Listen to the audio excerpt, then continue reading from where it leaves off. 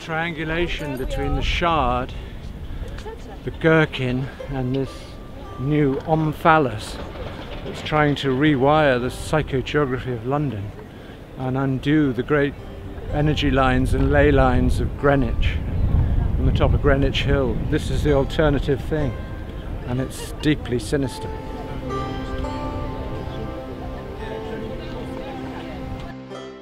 Right beside the White Door London Hospital in Whitechapel was a mound of this type.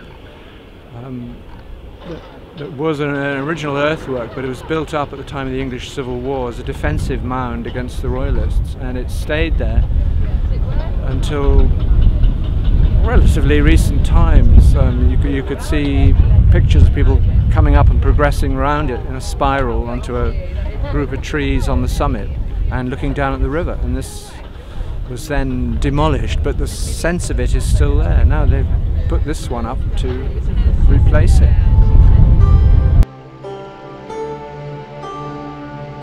Foundations of London are based on these early mounds and the relation between the mounds and the geometric patterns that evolve.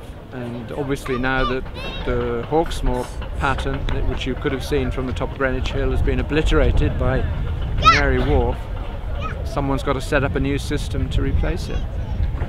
So we'll link this to Silbury here, to Beckton Alp, which is a mound of arsenic left over from the old gasworks, with a few shells left by Stanley Kubrick after restaging the Vietnam War. I think this that we're on is just rubble. It's just the rubble of demolition. Did you see any of the Kubrick debris? Full metal. Yeah.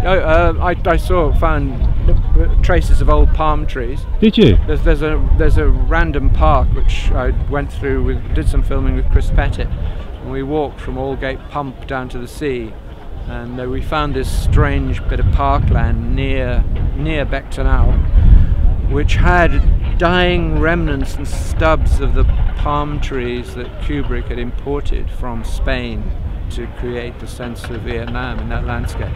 And there were also big declivities that looked like the result of a battle, but whether that was the filming or whether that was traces of the Second World War, I don't know.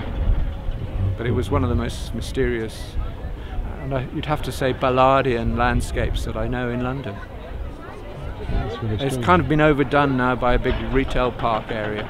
It's all grown up there. Because the A13 is like a cultural history of retail parks. So failed shopping malls litter it. It's quite interesting to see what is the afterlife of a failed shopping mall. Like immediately at Beckton Alp you have this gigantic Woolworths, which I took Will Self to one time. I was rather struck by it because it reminded him very much of America, which he spent quite a lot of time.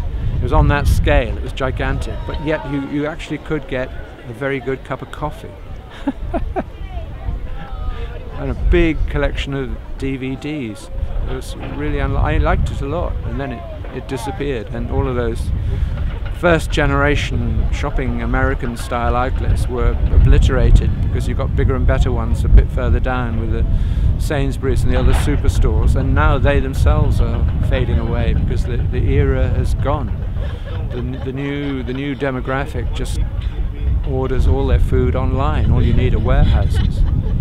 So you get your stuff delivered, and you go out shopping as a recreational activity to farmers markets and Broadway market and places on a Saturday morning. So you can spend 20 or 50 quid on a few knickknacks for the table, and other shopping, the hardcore shopping, is just done online. So the whole mall is now redundant, except as a place to have coffee and indulge in minor drug deals and crime. You know that Westfield has got the highest incidence of petty crime anywhere in London. Westfield, Stratford, really? Statistically, yeah. What types of crime is it? The usual shoplifting, social nuisance, drinking, drug dealing, pissing against walls, whatever, all that kind of fights, gang wars, all that stuff has been drawn into the magnet of that place because it's a huge social cultural hub, and you know all transport is leading you in there, so inevitably it becomes the place to hang out.